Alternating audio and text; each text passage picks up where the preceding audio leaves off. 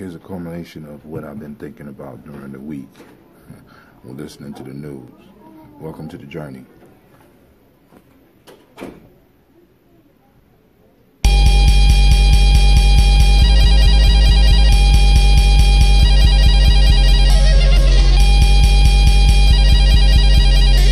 Mr. Diddy.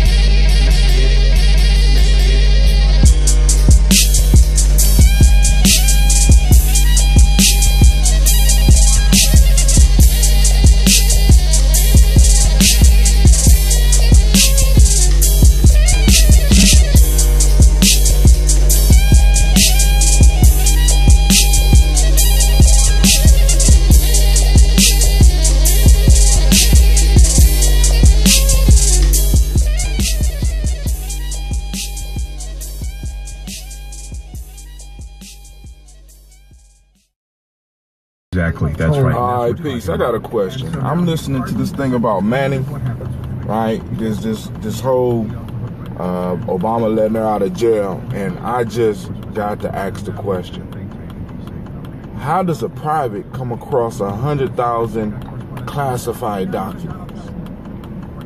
Got enough access to 100,000 classified documents? Super secret, sensitive stuff. A private is somebody who's been in the military less than 2 years. I mean, if you still a private, they didn't even say private first. Did they even say private first class? Right? This private had access to all this stuff.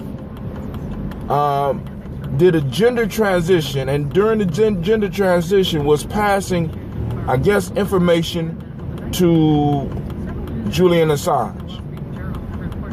Nobody has asked the question, so if the private was doing it, how did the private get access to this information? What about the sergeant that was over her? No, I mean, am I the only one that remember the chain of command in the military? There's a chain of command there. So you got 100,000 documents and the only person that's in jail is the private at the bottom? Wow. Damn. All right, that's just me. All right, peace. All right, riding in the car. This is Brother Hatim, and I'm sitting up here listening to NPR, but a thought hit me. I'll be looking for examples during the day for today. For example, it's Ujamaa today, and I was thinking about an example. I went to the African store yesterday. I needed some coconut oil, right? I went to the store to buy coconut oil, and I had walked into an example of cooperative economics outside. You know what I'm saying? Not just me working on me, but I see cooperative economics every time I go to an African store. I go to an African store, it has African products, African staples for the group that store represents. So each group, each nation has certain foods, has certain things, you know, and they all have certain things in common. But it's certain things that you will find Africans, continental Africans, only buying from their own, right? Now, cooperative economics at work. And I know it'll be a lot of people talking, we can't do that, you know what I'm saying? But it's being done. We have a model. We can see it's working in all these communities, right? You could go to almost any one of the communities of people that where I'm watching this, that might be watching me, and you can find you an African market. I want you to go to the African market. I want you to stand around. I want you to survey how many other people come up in there. How many West Asians come up in there? How many African Americans come up there? The business is mainly supported by its people. And the store sells a lot of staples. What are staples? Staples are products that, in a sense, secure a culture. That's why it's called a staple. It holds a culture together, right?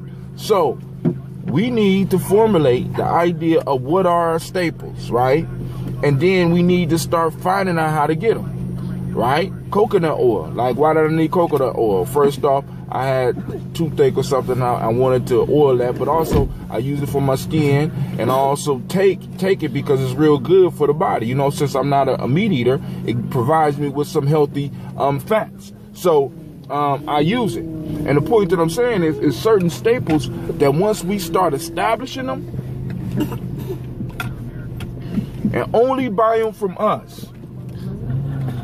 Only buy them from us. Then we'll start moving towards growth. We'll start moving towards independence, right? So, yo, this is Brother Hatim, and this is one of those journey moments. You know what I'm saying? I was just driving, I'm thinking about, I'm listening to NPR. But go to an African market.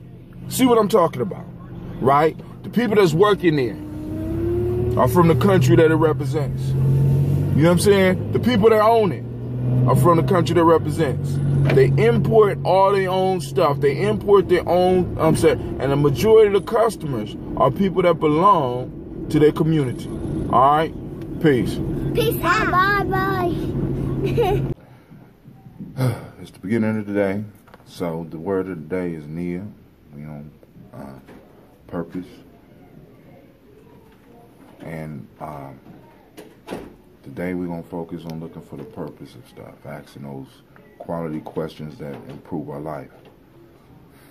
I often wonder, oftentimes, being a nation builder or a tribe builder or whatever, what's the purpose of certain things? And as I was riding, because I know a lot of people are upset about what today is. For those that don't know, it's Inauguration Day.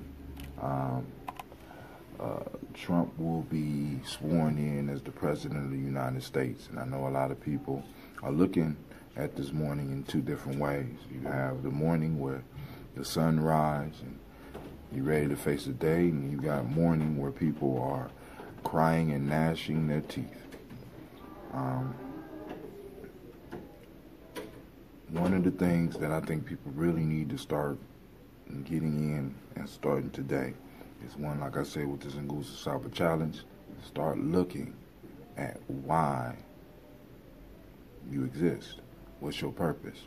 Because when you are on purpose, it don't matter who's in the office. You know what I'm saying? When you on purpose, it doesn't matter how much money you got in your pocket. When you are on purpose, it doesn't matter, right? But today I'm going to be looking for the purpose of certain things. Like, as I was driving here, I was thinking, I keep on hearing about the police. What is the purpose of the police? What's the purpose of school? What's the purpose of government?